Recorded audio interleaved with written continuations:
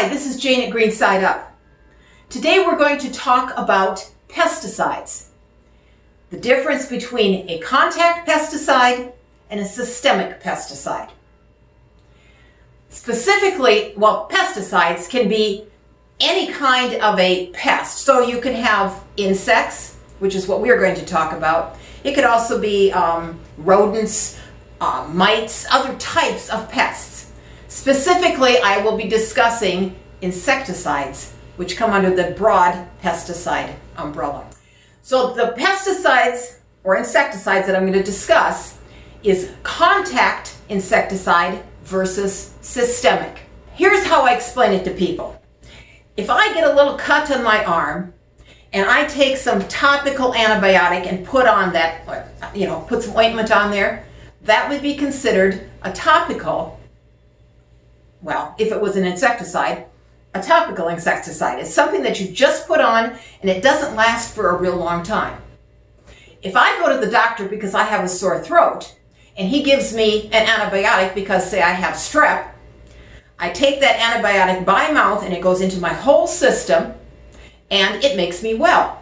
That would be considered systemic. It's the same kind of principle with your plants. So I'm going to show you just a few products that we have just to illustrate, and then we're going to talk a little bit about when and why you would use them. All right, first of all,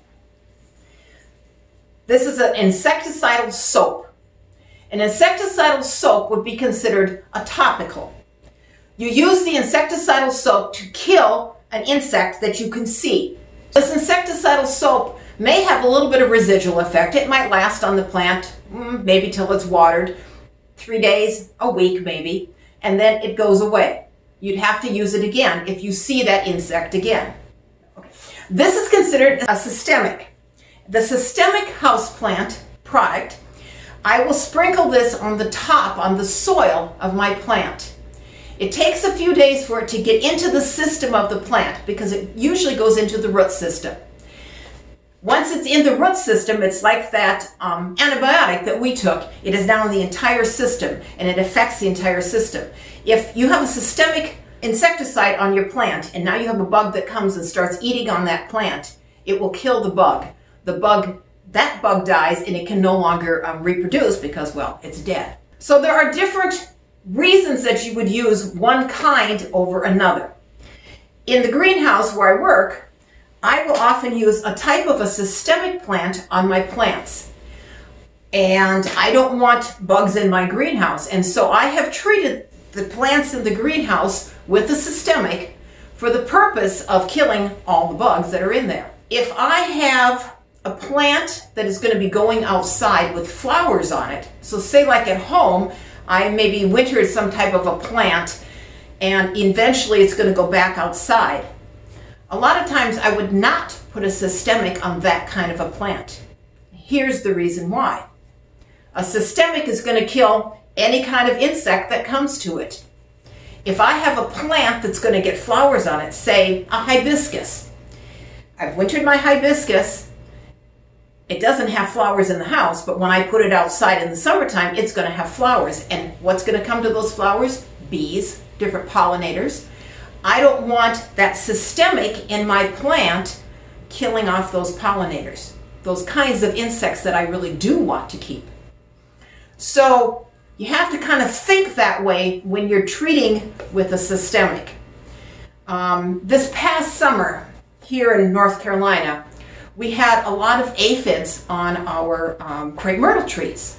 Now, you could do a systemic and it would kill those aphids on the crepe myrtles, but it would also kill the good insects that are coming to the crepe myrtles.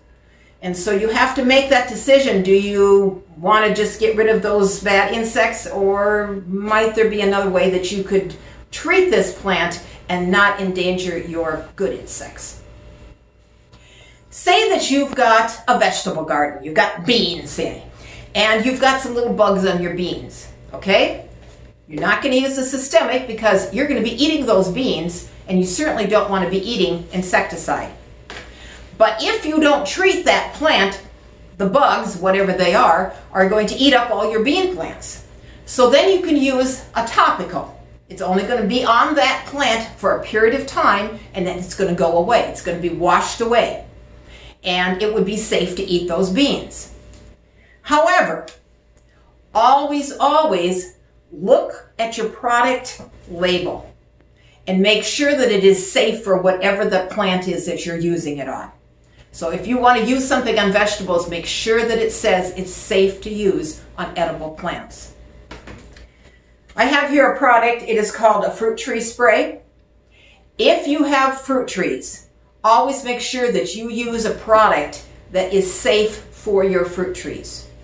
And there, here at our store, we have a couple different kinds of products that are safe to use on fruit trees. Again, you're going to be consuming that fruit. You don't want to be eating something that is hazardous to your health. Kind of defeats the purpose.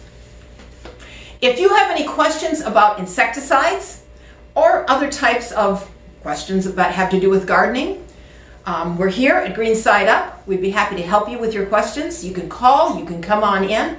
We'd be happy to show you what we've got in our store and in our greenhouse. This is Jane at Green Side Up, wishing you a good day.